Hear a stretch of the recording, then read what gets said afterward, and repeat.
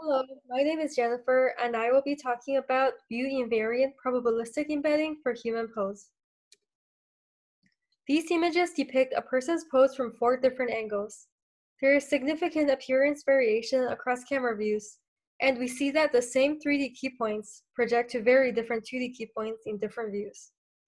View-invariant representation of 2D key points is helpful for a variety of vision tasks, such as pose-based image retrieval and video alignment across views.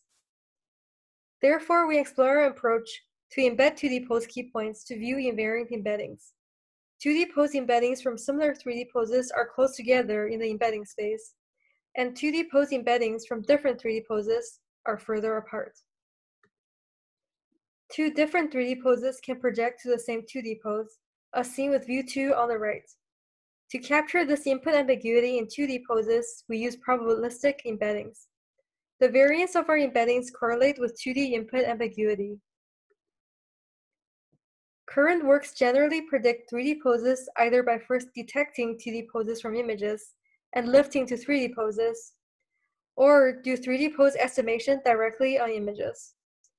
Using 3D pose as a representation is in general not view-invariant, since there can be rotation, translation, and scale differences across views.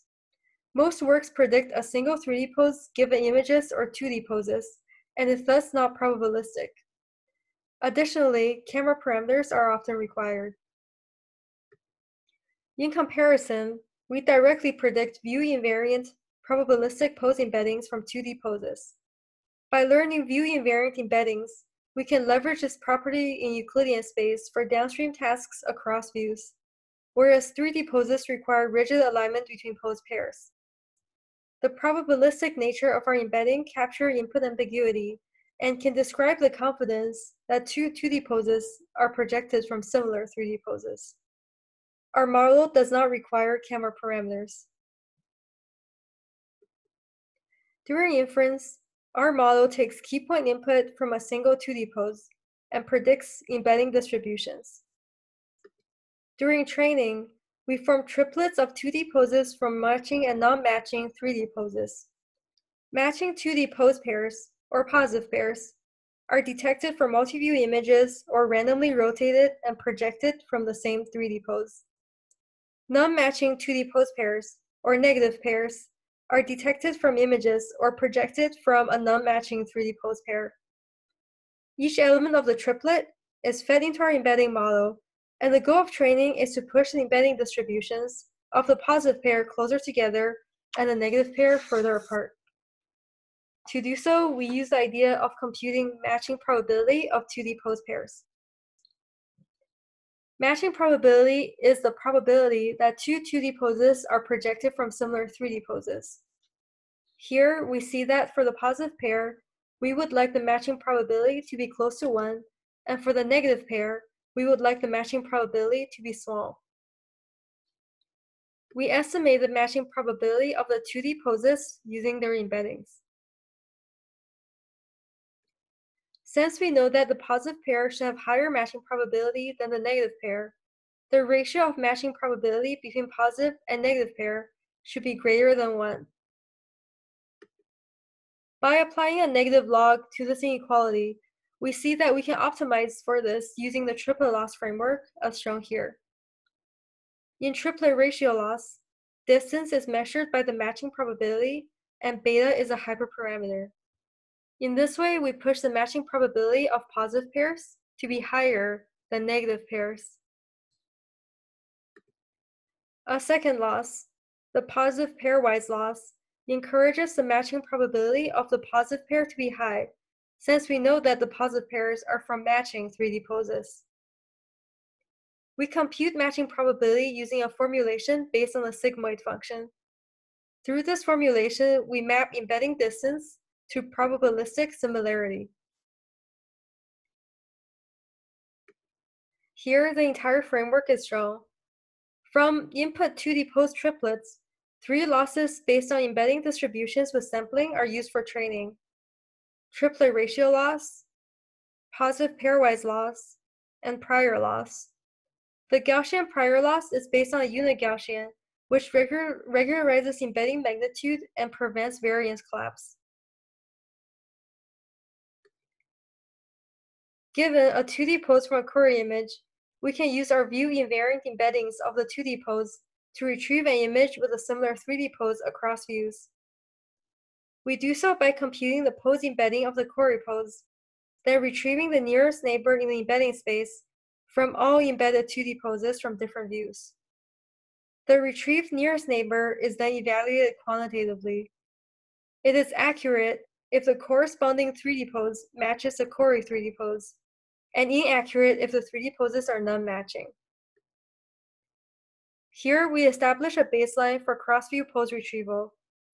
We see that our embeddings retrieve poses across views more accurately compared to using 3D poses from existing 2D to 3D lifting methods. Since 3D poses are not view-invariant, we apply procrustes alignment between every query index pair during retrieval, which is expensive due to SVD computations between every pose pair. In contrast, our embeddings can be directly used in simple Euclidean space without post-processing. Our model is only trained on human 3.6, and we see that it is able to generalize to the 3D HP dataset, which contains new poses and new views. We evaluate our embedding on all cameras on the right, as well as a subset of chest-level cameras in the middle, which more resembles the camera views from human 3.6. These results show that our model is able to generalize well to new poses, looking at the 3D HP chest-level cameras, as well as new poses and new views, based on 3D HP all cameras. Here are the qualitative retrieval results, with query on the left and the retrieved pose on the right. Our embedding does not depend on a particular 2D key point detector and does not require any additional information, such as camera parameters, during inference. We show in the wild performance on row 3.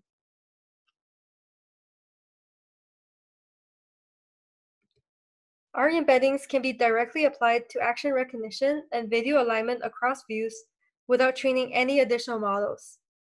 Our model is trained only on human 3.6 and is applied to the target pen action dataset.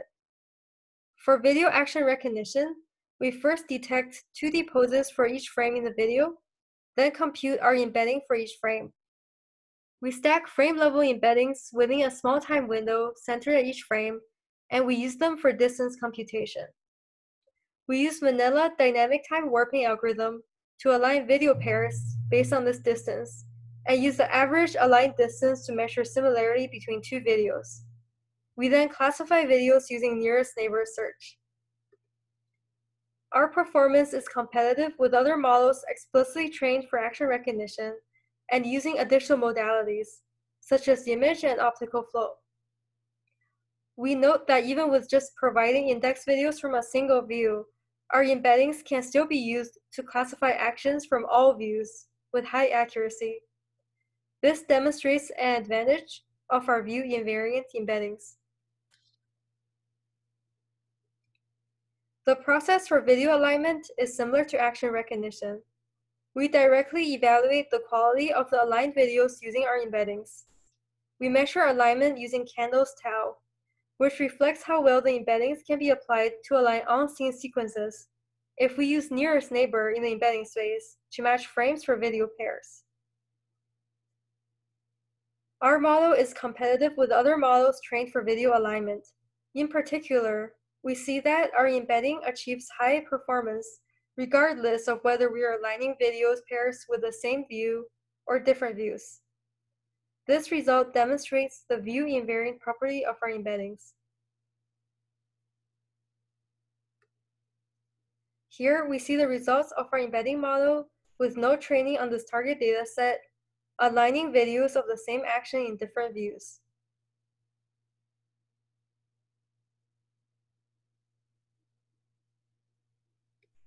Here are additional results.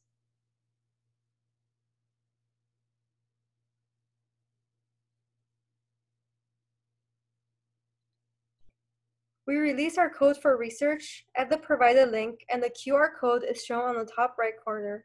Thank you.